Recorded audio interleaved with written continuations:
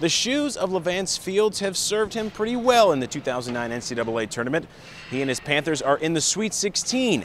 His shoes are also highly decorated. What does he have written all over his sneakers?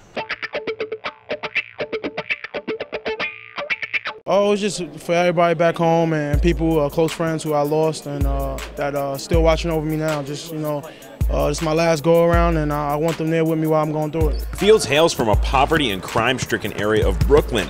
His sneaker scribbles pay tribute to his hometown and lost loved ones.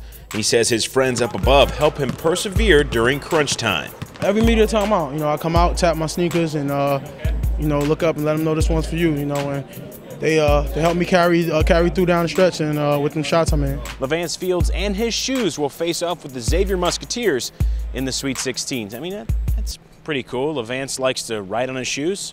I like to throw mine at my cameraman. Come here. Come here. Oh. Shut up, you big baby. Come back here.